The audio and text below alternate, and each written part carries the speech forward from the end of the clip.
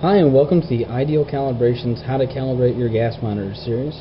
Today we're going to be looking at the BW GasAlert Micro. It's a 4-gas meter from BW. What you're going to need is the monitor itself, a 0.5 liter per minute regulator, calibration cup with the tubing. Also, they give you the passcode to unlock the calibration functions. Final thing you'll need is a cylinder of trusted calibration gas. We use Ideal Gases blend, and this one you're going to need by default for BW 25 parts per million hydrogen sulfide, 100 parts per million carbon monoxide, 50% LEL Methane, 18% oxygen, and then a nitrogen balance on it. Always make sure, by the way, that your calibration gas isn't expired. Most cal gas has an expiration of 1 year on it because of the hydrogen sulfide. Okay, let's get started. In order to start the monitor, you're going to hold this button right here, and it'll run through a self-check. When it starts up, go through the alarms and everything along those lines. I do like this monitor because it's nice and small. The only problem is hitting these buttons is a real pain sometimes. So always make sure when you press them, you press them real firmly on them. Now that cal due, by the way, said 276 days. We don't stand by that here. You should always calibrate your gas monitor every 30 days by OSHA spec. And on top of that, you should bump test them every day before they go out into the field, just to make sure that all the sensors are working and haven't been poisoned. Okay, looks like we're good to start here. Now, in order to calibrate it, you're going to hold down the blue button on the left and the down arrow on the right, and press them both at the same time. Wait for a few beeps. Now let's say cal. Now it's going to start off going into a 0, so what we'll do while this is going is put the tubing on the regulator. Now, when I start doing this, you'll notice it comes up and it says calibration locked, and it asks for a code. Hold down, and we're going to go to 898 for this one. And then hit the blue button on the left. Now it's looking for the gas. So what we'll do, we're going to open up our regulator here. Make sure it's always open. You never want to put a closed regulator on a cylinder of cal gas. Screw it in, wait till you hear the gas. Close off your regulator. Fix the top of the cal cup. Make sure you get it nice and tight. And then begin flowing your gas. Again, make sure this is nice and snug here. Don't want to escape out the side. And also another thing to look out for, see how the tubing's kinked a little bit here? Kind of want to keep that as minimal as possible if we can.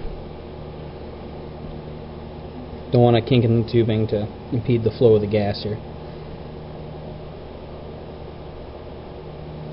Now while it's calibrating, you're going to notice some numbers bouncing around on here.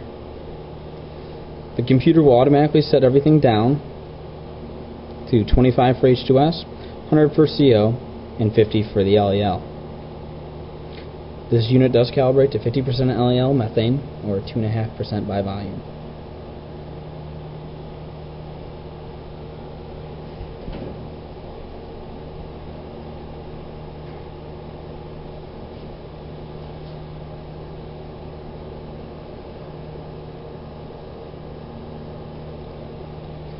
One thing you notice about this monitor is it does take quite a bit of time to calibrate, so just make sure that you have plenty of gas in the cylinder first.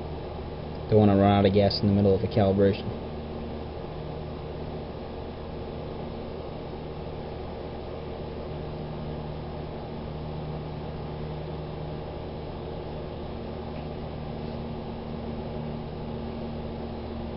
While this is calibrating, I'd like to thank John from ST Communications for providing us with the gas monitor here to make this video.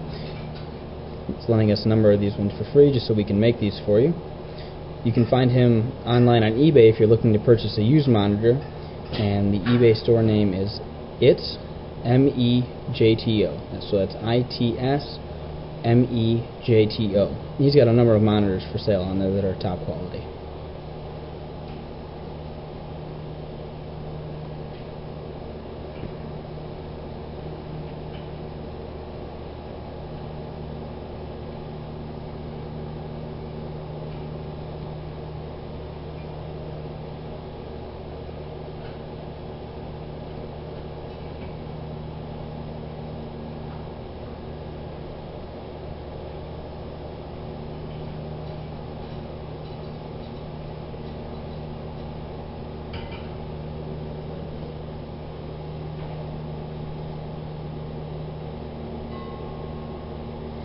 And you can see it's still spanning, so even though I think it's been a while, if you look here in the bottom, you see where it's still saying auto span. That means it's still calibrating.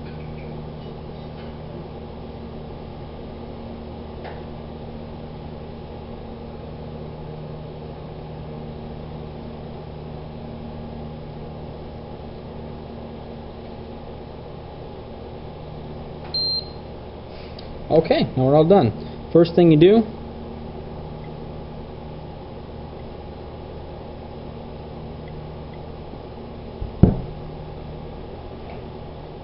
is turn off the calibration gas cylinder. Now, the first thing it's saying here is note that the calibration gas is unusual on this one, and that's because we had it off when we started off. So just hit accept now. Button on the blue on the left. Now it says note, spans accepted.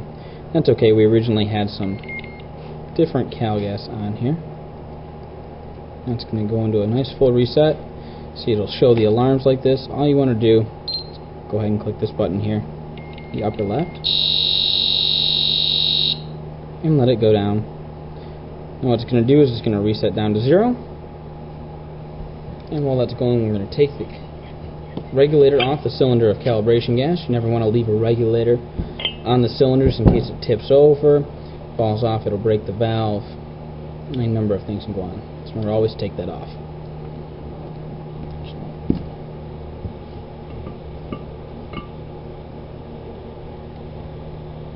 Okay, we're almost back down to 0 now. I have heard the myth that if you turn off a gas monitor while there's still gas in it, that it will upset your values. Again, that's just a myth. You can turn it off at any time. I like to make sure it goes down to 0 just so I make sure I'm happy with the monitor.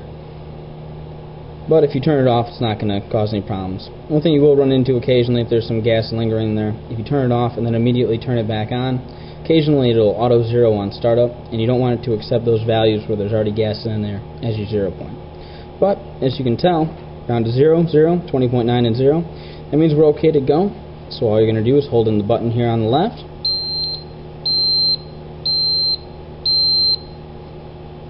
until it goes into off, and now we're all set. Well, I hope you enjoyed the video. If you have any questions, you can give us a call over here at Ideal Calibrations at 734-365-7192. How about that? I almost forgot our own phone number here. Or you can send me an email, james@idealcalibrations.com, and visit our website, www.idealcalibrations.com. Thank you much. Hope you guys have a wonderful day, and keep safe out there.